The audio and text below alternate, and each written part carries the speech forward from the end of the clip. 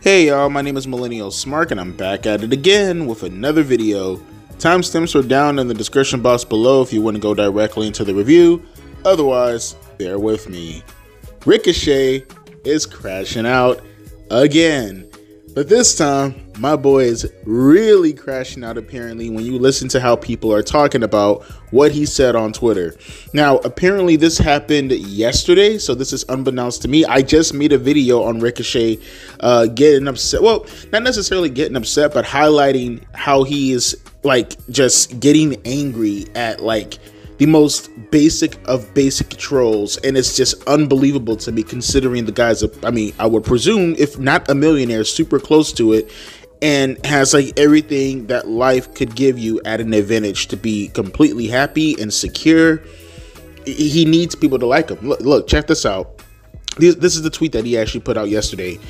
It's really funny to me how a lot of people used to love me under the tutelage of WWE, but the moment I jumped ship to another company, they turned their backs on me. Like, why? I don't get it. I'm still the same fucking person I was in and outside of WWE. Who the fuck are you? This app is so filled with the most brain-rotted dumbasses, WWE shills as what he calls them, that I'm seriously considering leaving this fucking shit app. Like the toxicity can't be good for any of you, especially to those who constantly harass my wife. Now that's bullshit if they're doing that, but continuing on. So anyways, for the cretins who randomly started opposing me, hell, even the people that supported me all throughout no matter what, go fuck yourselves. I don't trust any of you. Oh boy, he's actually crashing out for real. Oh my god. Like, God forbid I want to expand my horizons and try other things. Yeah, I really shouldn't care about others' opinions, but like this shit tilts me in a way that I can't describe. It's like some Joker bullshit. I used to wrestle, to be honest, independent scene before I signed a blood deal with Vince. Jesus Christ. I was universally beloved before and after I signed. So what changed? AEW? You can say AEW is a stain on the industry all you want, but this is the company that has actually accepted me as I am, a professional wrestler and the best at that. You used to fucking simp for this woman on a regular basis, but now that she wants to do her own thing, she's this big evil woman, when the most evil of men constantly sexualize her on here and on Instagram. And then he says, and before, and I quote, she constantly thirst traps, end quote. Fuck off, left my ass off, you fall for them. Okay, so there's a bunch of things that we have to digest after reading that, because he's crashing out. My boy, he just can't take it anymore. So I understand where he's coming from in regards to people harassing his wife. Like I said, I've been in that position already. Now, granted, with Ricochet, it's a little bit different because with me, I mean, people blatantly lied about what the fuck I went through. But with Ricochet, it's a little bit different because people are literally judging you. But the thing is, Ricochet, they're only coming at you. And I had to learn this the hard way, bruh. This is true. They only come at you because you keep feeding them. You can't keep giving them the bait. If they notice that you're angry, they're going to keep doing it over and over and over and over again. Don't take the bait. If you guys notice, I'm pretty sure most of you notice, I don't really reply to as many comments as I used to. That's by design. To be honest with you, I legitimately, like sometimes, like back in the days when I started to like reply a little bit less, I would see the comments. I just wouldn't feel like replying. Honestly, it's just because I'm actually legitimately more busy and I just don't have time to read comments. I actually legitimately don't look at the comments as much as I used to anymore. I do sometimes still, but nowhere near as close as I used to. And it's honestly that much better for your health, bro. Like, you don't need to read comments from people who are just going to criticize you when in reality they're hypocritically going to be in that same position watching you at the same time, right? But to go a little bit further than that, my God, not everybody has to support you. You know, like, I've never expected people to support me who hate me. I understand that, right? But you, it's like, you really think that you're the best at what you do. I don't think I'm the best. I'm nowhere near the best at this. Not even remotely fucking close. You actually think that you're the best. So you expect people to like you because you think you're the best. Again, with Ricochet, it's more so a narcissistic twist that's aligning with how he's actually believing and thinking about himself, that he just can't come to grips with, that no one appreciates him like he appreciates himself. You know what I mean? Like, you come out here and you say these things like, I'm the best in the world, or I used to be on this side and people loved me when I was really, really great. Probably all true. Tribalism is a thing. I know it fucking sucks, but that's just more of a reason not to give these people attention.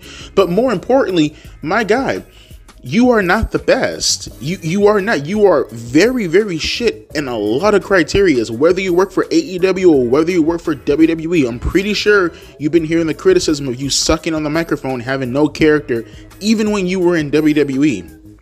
That criticism didn't just start because you went to AEW. Don't play that fucking game, boy. Don't do that. Like, in the end of the day, that's where the criticisms are stemming from. And then you feed them, and then you bait them because you're insanely insecure, and then they come back and do the same thing over and over again and get a rise out of you. Really, yeah, just get off of Twitter. Honestly, get off of social media in general. Like, just stop. If you really are this narcissistic, if you really are this conceited, honestly, to a degree, you might even be super fucking vain. Then what the fuck is it? Like, what the fuck do you want people to do? Like, you have that much of a big head, and at the same time people are criticizing you. That's like oil and water, bro. Those things are not gonna mix together. Now, if people are actually going after Samantha Irving, I mean, I can say stop, but that's not gonna do anything. We all know those are pieces of human fucking garbage. But at the same time, if they are going after her, and by going after her you mean they're lusting over her, again, she's posting thirst traps. You can quote and you can make fun of that with the whole little capital letters, lowercase letter bullshit that people typically do in order to make fun of people, but that's what she's doing. That's the risk that you take when you actually post photos on the internet like that. What the fuck are you expecting? That's like leaving a $10 bill on the floor and then someone picks it up and you're like, why are you stealing that $10 bill? What the fuck were you expecting? What the fuck were you expecting? Like, yeah, bro, just jump off of social media, man. That's probably the best bet for you. Get the fuck off of social media. First, get the fuck over yourself, but then jump off of social media. Get the fuck off of social media too. But my guy, crashing out like this, it ain't it. Hopefully, whatever you do tonight, you don't let me jump into that pile and add on more to those criticisms, because boy, oh boy, you fuck up tonight, you're gonna hate me just as much as you hate everybody else. Only difference is I ain't going to be trolling. I'd rather just tell you the truth. With that being said, let's get into the video. Okay, so let's go over some of this, okay? Now, I'm not gonna just completely generalize, and I'm not gonna, over exaggerate. I'm gonna tell you how I exactly think about this. This tag team match it went on way too long, man. It's 8:20 as of this recording. It is 8:20. This match went on and it took up 20 minutes of the show, but it's not going to contribute anything else to the show at all. There's no angle coming out of this. There's no story coming out of this. They're not gonna come back and touch on this later on tonight. This was it. And it opened up the show, and it took up damn near 20 minutes of the entire first hour, and it's not going to contribute anything to the show at all, besides the fact that they just had a match. This shit could have went on for about 5 minutes, got to the same conclusion, and we could have got some more stories over. We could have got some more people over. That time dedicated to that match could have been spread throughout the night, and they could have been shown again later on that night, promoting their match. Who in the fuck cares about, and mind you, I'm not understanding. So the match in itself is not contributing to the show, right? The crowd was dead as fuck for this match, right? Who was this benefiting? I'm not understanding. Who was this benefiting? Was it just for the sake of getting them on television? Well, what the fuck is the point of getting them on television when they're not necessarily going to do anything with that television time? I don't get it. I hate that kind of thought process. It's so lame. And look at this card, by the way. Look at this card, bruh. For Full Gear, we have MJF going up against either Roderick Strong or Adam Cole. You have Jay White and Hangman Adam Page, right? You have this Fatal 4-Way Tag Team match with people who aren't even announced for the match yet, which, by the way, that's going to be the main event to see who's going to qualify for the Fatal 4-Way Tag Team Championship match. That's probably going to either curtain jerk or be second from the last on the fucking card. That's going to be the main event for tonight. Give me a fucking break. Mercedes Moné and Chris Statlander, Swerve Strickland and Bobby Lashley, which most likely is the only match that I necessarily care about, but even then, with that match right there, they're not putting enough heat behind the Hurt Syndicate. Hopefully that changes later on tonight. Jack Perry versus Daniel Garcia, and the main event is Jon Moxley and Orange fucking Cassidy. That you already know the conclusion to. That's what I'm saying, bro. Like, look, I don't care about a show being predictable. I don't care about a match going too long or whatever the case may be. As long as there's structure and there's reasoning, rather than just having the match for the sake of having the match, I'm all good with it. But they just do these matches and run through the fucking card, and it doesn't have any impact on the pay-per-view. It doesn't have any impact on the show in itself. You're not going to remember it as soon as the show is over with, unless someone brings it up and it somehow pops up in your mind.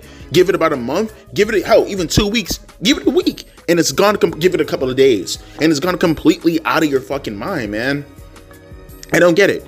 I don't get it. And then the shit that they attempt to try to do to at least make it somewhat captivating, it's fucking dumb, bro. Like, they had this angle with Mercedes Moné backstage, right? They ran through the card, and in the middle of the card, they were like, let's cut backstage and see what happened with Mercedes. I'm going to assume it was earlier that night, where, again, they're doing this whole dissension thing with Mercedes Moné and Camille, and it's like, look, I know the starting point as to when it happened, but it just feels so goddamn forced. There was no promo to kind of lean into it. There was no story cultivated. They at least did that for MJF and Wardlow. Remember, back in 2019, they at least had a promo backstage, had some kind of creative to kind of give you that inkling, rather than just rushing directly into it like they did Mercedes and Chris Statlander. I still don't know the reasoning as to why Chris Statlander has Camille is following behind Mercedes Moné. I mean, it's clear that they're going to do the cliche tripe of, I owe you everything for getting me into the company to make money for my dead parents. Some bullshit like that. They always do shit like that, bro. But in the end, while they're doing all that, Chris Statlander is overhearing all the stuff that Mercedes is saying to Renee Pattycake, and she attacks her, and they start to brawl. Eventually, Camille tries to help out, but she's deterred, and then sooner or later, they all go through some plywall after Chris Statlander gives one of the weakest spears of all time to Mercedes, and all of them go tumbling through the wall. It's so stupid, and it's so goofy, and I will say that I like the attempt, but it was just cornballish, man. It was just cornballish. And knowing that this main event is going to be the way that it's going to be in this given show, man, I'm not feeling it so far. But we still got another, 1 hour and 35 minutes. So hopefully they can, I don't know, turn the tide, I guess. I see Will Ospreay in the ring, so let's see what he has to say. All right, while we have Lance Archer and Roderick Strong beating the shit out of each other right now on commercial break, let me take the time and give a little bit more charitability in regards to this promo right here with Will Ospreay and Kyle Fletcher. Now, I'll give credit where credit is due. That was a good promo. That was a solid promo. That's what you're supposed to do in order to help give people reason to want to pay money, $50, to want to watch your match. And that's just saying on television or on YouTube or something. God forbid if you paid a ticket to this fucking show. But that's what you're supposed to do. And I thought in regards to the aggression and in regards to the actual points being made.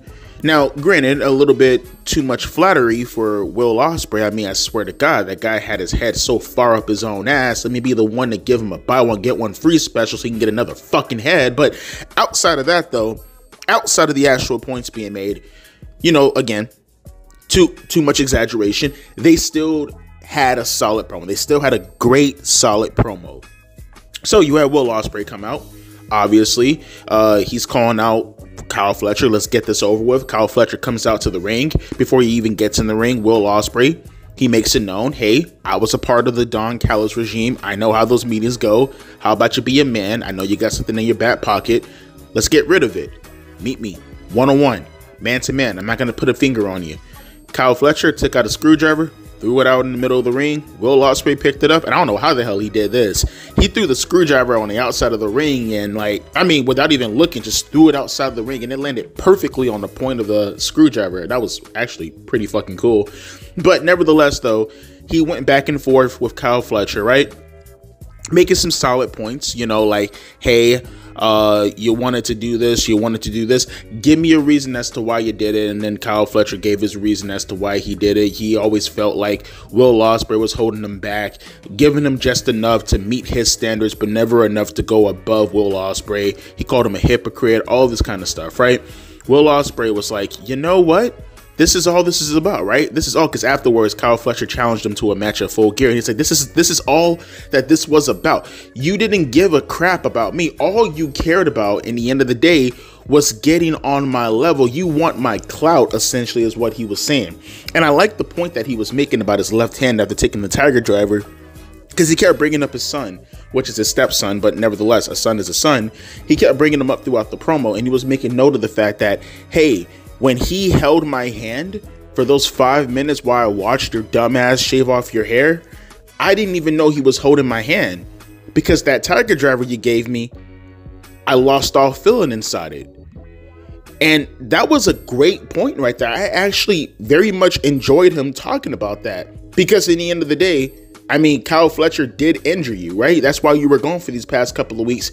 And I like that little note, that little nugget of you touching on the fact that your son, he's touching you and you can't even feel it. It's now super duper personal. Again, that was awesome. I dug all of that, right?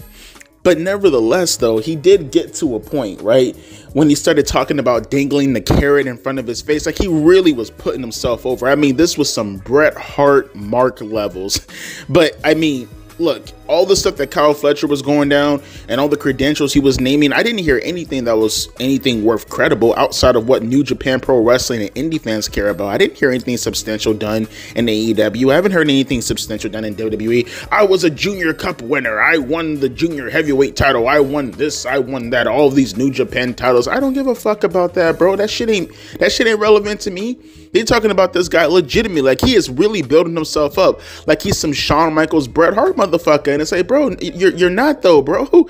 You really aren't that guy. You have no clout. Like, really, you are not that big of a deal outside. Now, you're a great talent. I will give you that. And like I said, I underestimate his promo abilities because he's actually pretty damn good on the microphone and he's charismatic. And honestly, if under the right regime and the right era, I could see Will Ospreay making it to superstar levels. He does have the tools, but let's not pretend you are that guy right now. You are absolutely not that guy right now. You're not. You're absolutely not. But nevertheless, though, he built himself up as such. And afterwards, you had Will Ospreay accept the challenge to Full Gear, obviously, right? And then you had Kyle Fletcher and the rest of the Don Callis family come into the ring, intimidating Will Ospreay. Will Ospreay said that he has some friends also. You know, he brought out Will Hobbs and Mark Davis. And I kind of like this a little bit too. When they started to brawl, it got to a point when Kyle Fletcher and Mark Davis backed into each other, and then he turned around and they didn't want to touch each other before in came Will Ospreay kicking Kyle Fletcher in the face, and Mark Davis is looking at him like, come on, bro, like, did we really have to do all that? We didn't. And then they started to brawl. Eventually, that's when Roger Strong came out, and now we're leading into the fucking Falls Count Anywhere match bullshit, which Roger Strong just won already. So let me see what he's saying right now so I can just add this onto this and keep it on moving. Okay, so really, he didn't say anything. I was watching this match the entire time while talking to you guys. Nothing of significance happened. As I said, as they were kind of swapping out the segments between Kyle Fletcher and Will Ospreay, they went directly into the match with Roger Strong and Lance Archer. They didn't do anything really. I mean, if anything, it pissed me off a little bit. But you get this shit so many times in professional wrestling that all it can do is just make you mad, but it doesn't really make you feel anything past mad. Honestly, maybe I shouldn't even say mad. Maybe I shouldn't say disappointed. Maybe I should say nothing. I just feel nothing. You had fucking Lance Archer hit a choke slam on Roger Strong, through a table backstage, and just immediately went for a pinfall and then got a kick out. Like he just got to finish hitting a suplex. I mean, I remember the Dudley Boys hitting 3D through a table and motherfuckers being laid the fuck out. Now you got people taking choke slams through tables and as if they were a regular move. No selling, just going directly into the pinfall and kicking out at 2 like it was a regular transitional move. Just wrestling is such a fucking joke nowadays.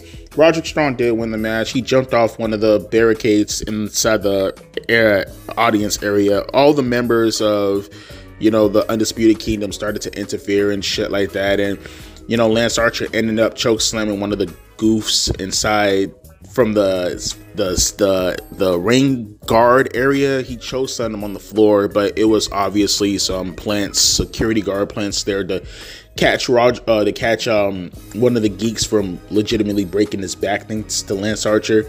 And then obviously Roderick Strong came. He jumped off the barricade and kneed him in the face. And of course, small man beating big man who has momentum being built up, presumably because, you know, he is within the stable right now that you just got finished showing that you want to tell me is imposing, but he loses a match against Roderick Strong, who for some reason has no business being, has no business being in this angle. It's just stupid. All of it is stupid. All of it is stupid. But the promo in itself, the promo was fine. I didn't hate it. But everything else afterwards was fucking stupid. And this is fucking stupid. We have Adam Cole right now and Konosuke Takeshita. After the match, Roderick Strong was going to say some shit, but I didn't catch it because I was talking to you retards. He got attacked from behind by Konosuke, and then Adam Cole came out to save him, and now they're having a match as we speak. So we'll take it from there, and then we'll keep it on moving. Okay, let's keep it on moving.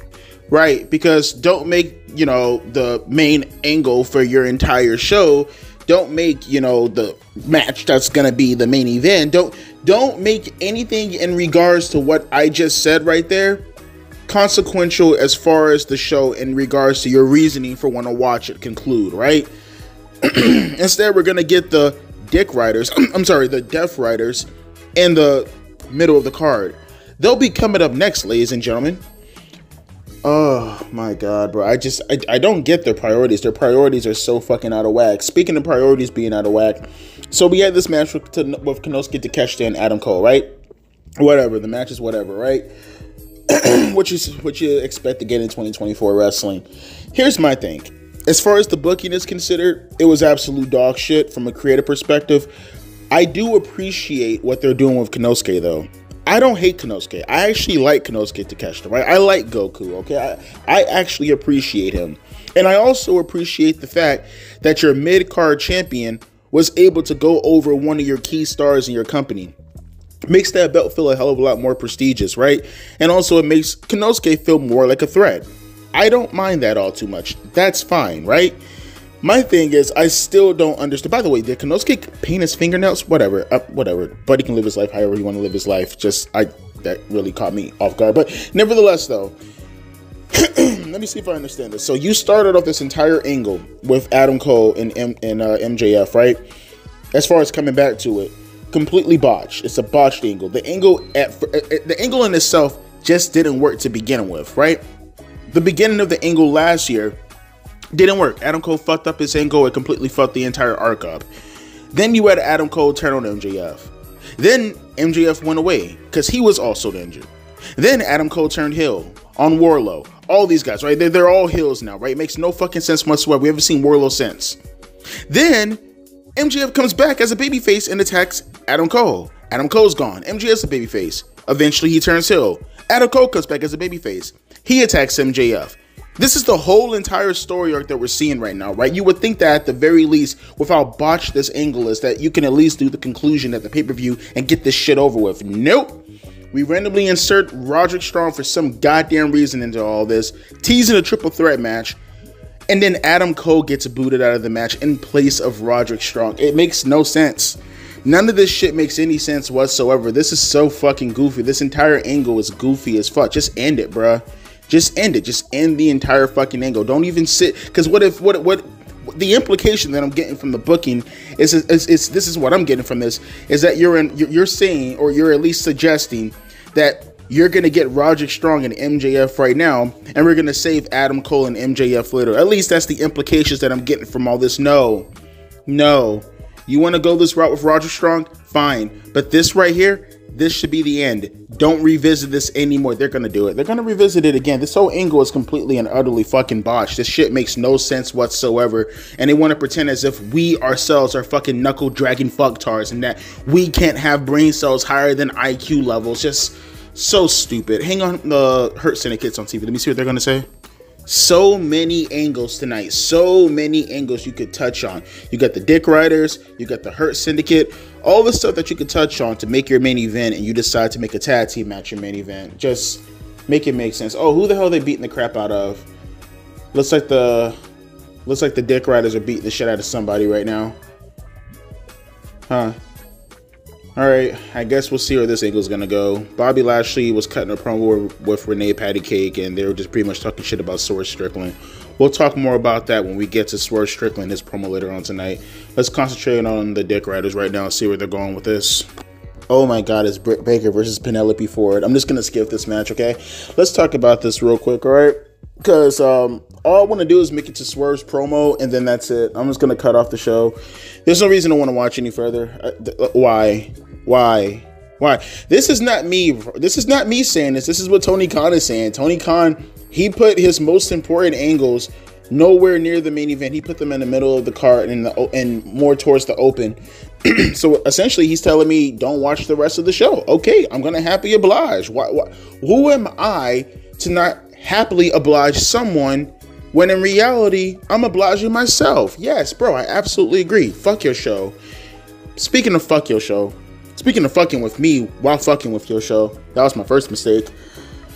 Okay, so first off, let me just get this out the way. Jericho had a promo backstage talking about the importance of the World Heavyweight Championship and Ishii, and there you go. That's all you need to know about that.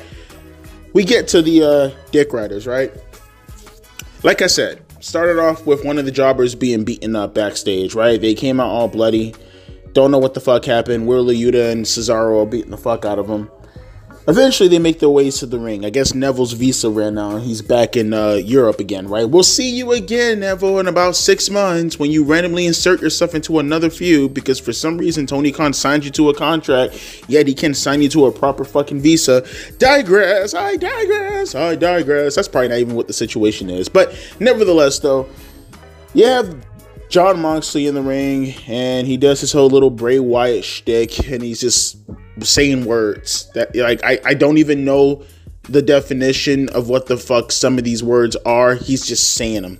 He's just fucking saying them, and he's saying more words and more words, and he's so deep, and he's so God, man, he's so deep, bro. His poetry is deep. It never lets up.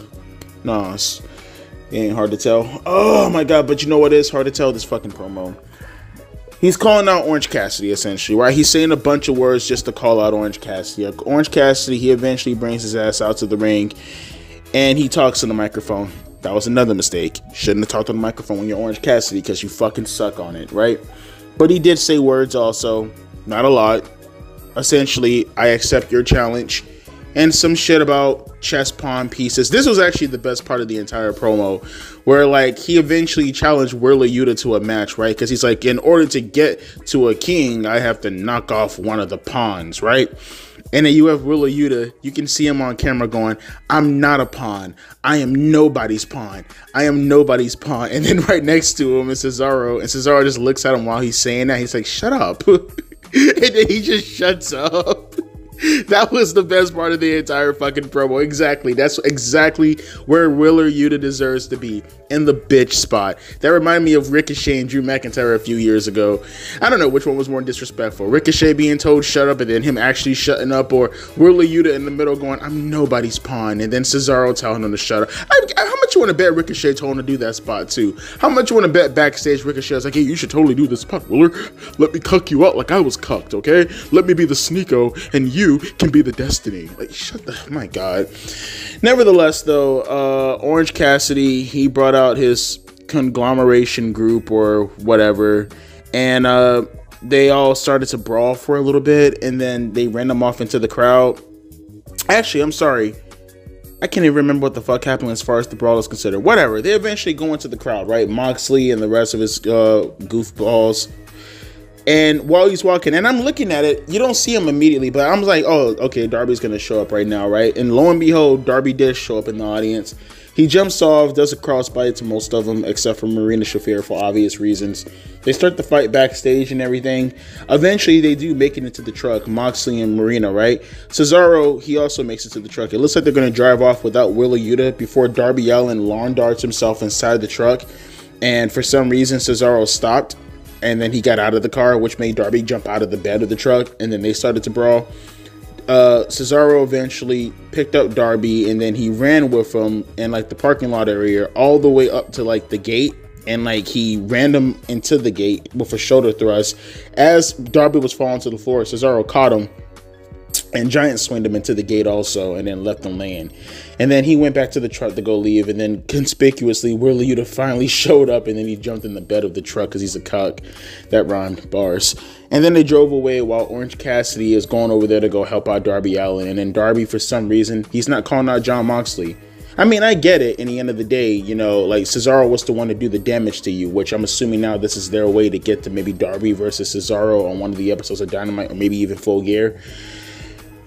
But why not call it the Death Riders? Why specifically Cesaro? I'm not finished with you, Cesaro, like you're fucking Braun Strowman circa 2017. How about you're not finished with the Death Riders, huh? Or as I like to call them, the Dick Riders, the Meat Riders, whatever floats your boat, okay? No one likes them and they fucking suck, okay? Kayfabe in actual real life, okay? That's not me, that's the fucking viewership number than the ratings, okay? No one likes it, not even your fans who used to be there to watch Jon Moxley when he was fucking relevant.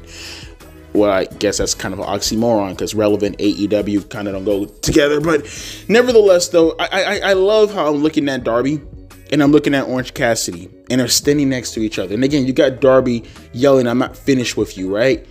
And I just can't help but think these two guys, Darby and Orange Cassidy, these are the two guys I'm supposed to be taking seriously going up against the Dick Riders.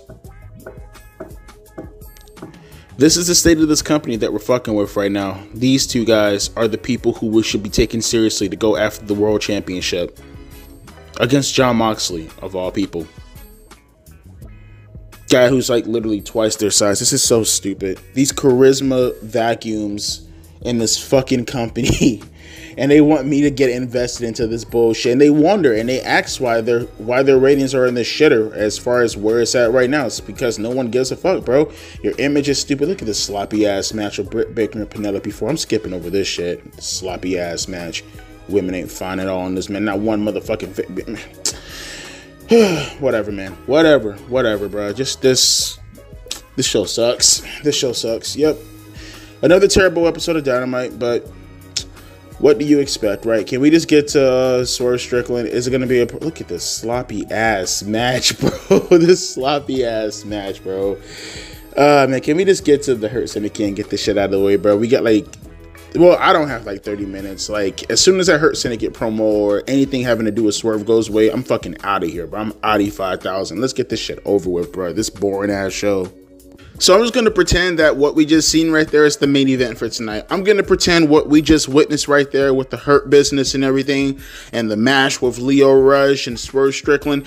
I'm just going to tell myself that that's the main event. Now, in reality, we know that's not the main event because apparently you would rather put a non-qualified... What would you say? How would you say this? Not even non-qualified. I guess that doesn't make any fucking sense. That's not the right words to use. I guess you could say... a match that has absolutely no motherfucking consequences attached to it in the main event. And you want me to give a fuck about it. Now, your consequences may be, well, Devontae, it's supposed to have consequences about the main event. We're supposed to see who's going to qualify for the Tag Team Championship belts. And then you tell me that that apparently has more priority over the Hurt Syndicate, right?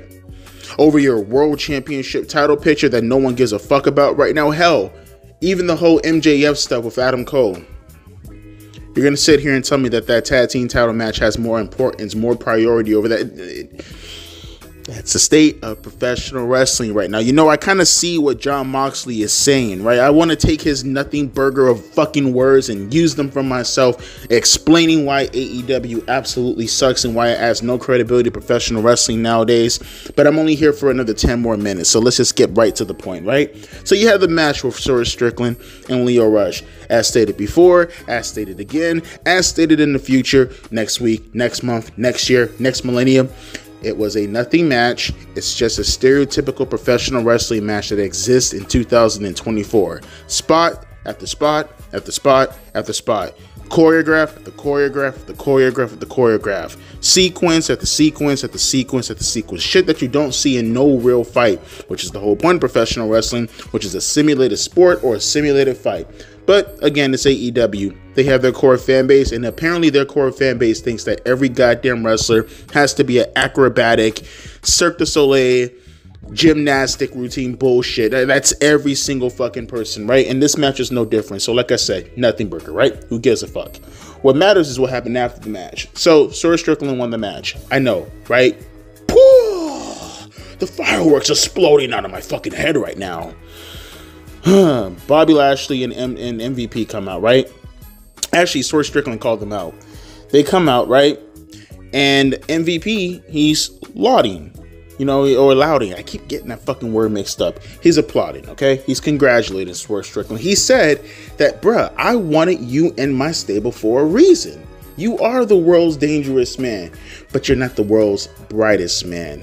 You see, you want the world... What was he calling him? So I actually think he called him the Almighty in action, which is weird. I would have thought that would have been a WWE trademark, but essentially he's saying you want the Almighty in the ring, right? Should we go in there and go rough him up a little bit? Should we go teach him a lesson? I don't know what the fuck the crowd is chanting, right? They're chanting some random shit that I don't know what the fuck they're saying. But MVP's like, before we go in there, this will be your first lesson, right? That numbers matter. That the number game always matters. And you're going to learn that the hard way. And in the midst of saying that, Shelton Benjamin attacks him from behind, right? Beats the dog shit out of him. Bobby Lashley gets in the ring, beats the dog shit. Well, he threw Shelton threw Swerve out the ring, and then Bobby beat the fuck out of him outside the ring, threw him back in the ring, locked in the hurt lock, master lock, full Nelson, whatever the fuck you want to call it. He passes out. Then you have Prince Nana, who's trying to get out of the ring, and MVP stops him, brings him back in the ring, makes him watch Bobby Lashley destroying Swerve Strickland, right, with a hurt lock. He passes out. Bobby Lashley grabs a hold of Prince Nana and throws him into the turnbuckle, right, like a shoulder thrust through the turnbuckle, whatever. But Prince Nana, because I mean, fucking, I don't know, Master William, looking at that boy. He got thrown. He just oversold the shit out of it. Just fucking Jeffrey and all over the goddamn place, bro. His ass actually got thrown into that turnbuckle and sold that shit like Jazz got thrown outside the house by Uncle Phil on Fresh Prince of Bel-Air. Again, Jeffrey looking head ass boy. But he's unconscious. He's laid out. He's dreaming about Ethiopia and the fried chickens that he will never be able to touch. That's why it's all a dream. Shout out to the homie Jim Cornette. And then afterwards, you have the rest of the Hurt Syndicate pretty much taunting them, right? Walking out the ring, talking shit. I like the new theme song from Bobby Lashley too, right? We hurt people. We hurt people. We hurt people. We hurt people. You can say that enough times, right? I mean, goddamn, can you imagine someone walking in and they're hearing that song? We hurt people. I wonder in the right context, would you be able to explain that, right? I don't know. Thinking too deep out of this right now. I've been watching way too much porn. I'm super porn brain right now. But I thought that was a pretty decent segment for all intents and purposes. The match with Swerve and, you know, Lio Rush, you could take that shit and throw it in the ocean. Put it in an urn first. Like, I want you to cremate that bitch and throw it in the ocean. Don't give a fuck about the match, right? You've seen one AEW match, you've seen them all. But the angle in itself, nothing spectacular. Just forwarding, going to the pay-per-view, right? But I would much rather see that than another stereotypical reverse fucking Poison Rana match, right? I liked it. Hence why I say I'm gonna do them a favor, and I'm gonna end it right here. I'm gonna do them a favor, and I'm gonna put the kibosh. I'm gonna conclude their show for them, because what they want to do is put out another 5-star classic, because 5-star classics today are 3-star classics in 2002. I still don't understand. Again, you're essentially telling me to turn off your television show. You're essentially telling me, why the fuck are you watching this show? You're essentially telling me, Devontae, tune in just for the take. Because I don't even understand the booking. Here's my thing.